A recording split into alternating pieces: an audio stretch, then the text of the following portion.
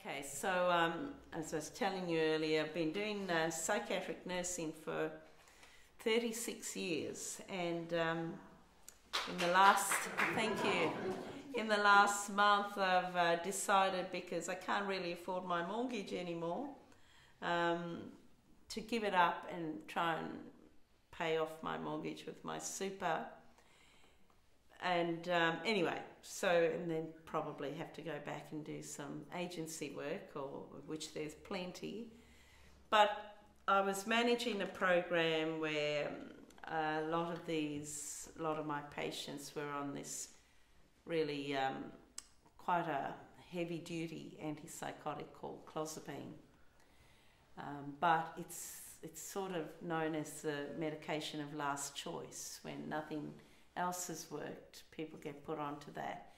It's quite a toxic medication, but it does work at keeping people, you know, relatively stable, and some of them free of symptoms. But by the time people often get to be on this medication, and it can be fatal, so there's a lot of blood monitoring and cardiac monitoring and everything that goes with this medication, and training of GPs to look out for, you know, all these metabolic disorders. But a lot of people have, you know, terrible histories, you know, when you look at it. And often by the time, you know, they've been with us for quite a few years, most of them have lost connections with families. And you know, I've been to quite a few funerals where I'm the only person there, other than, or in palliative care when someone's dying of cancer, you know, holding their hand, or cleaning out their rooming house little room when they've passed away. So anyway, there's one such funeral I was attending of a woman I'd looked after. She'd come from a big family that she had some very... She'd shown me some very old photos of her when she was younger, many years back. Anyway, so I went to the funeral, but on the way to go to the funeral with, as I said, about half a dozen people there, some from the residential care home she was living in. Something came to my mind, and I thought, you know what, I'm just going to stop off to the florist and buy her a long stem red rose, because I thought, I don't know if Pauline's ever had anyone give her a long stem red rose.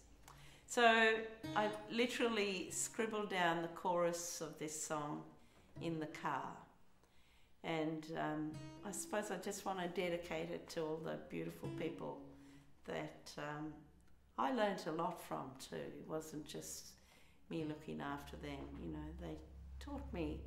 There's another woman called Mary who passed away recently. I love you, Suzette. She would just give me the biggest hug, you know. So there's such love loving them, you know, as well. So anyway, this is for all my beautiful people I looked after. It's called No One.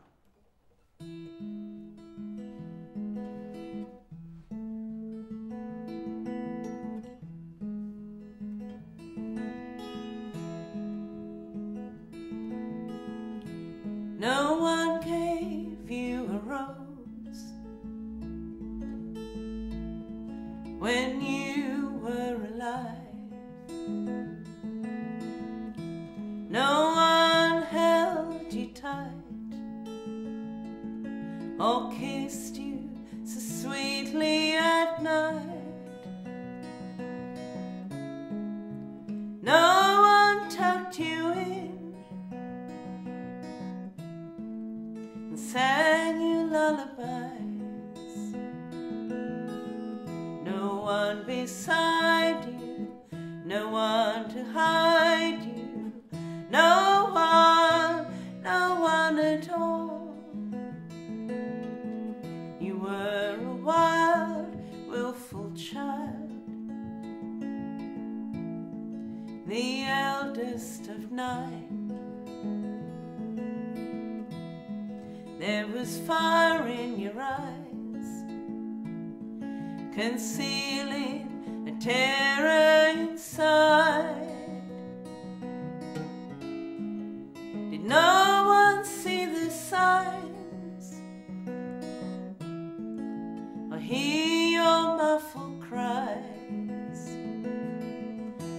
one beside you, no one to hide you, no one at all. So I will bring you a long stem red rose to place upon your grave. Yes, I will bring you a long stem red rose for love that never came, and hope that love will find a way to you.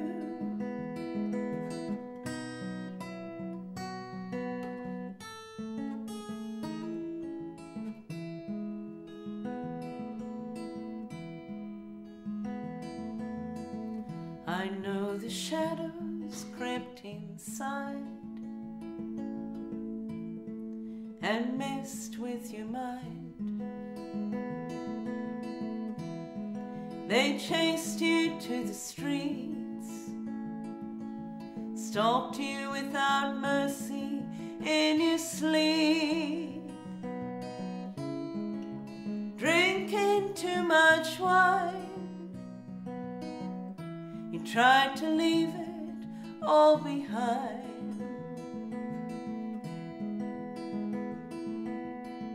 No one beside you, no one to hide you, no one at all. So I will bring you a long stem red rose to place upon your grave.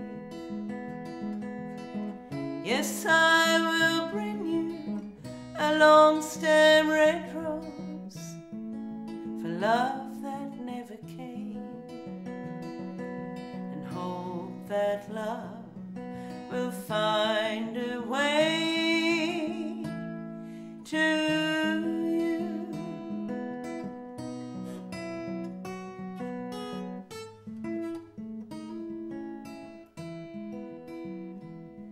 I pray that love has found a way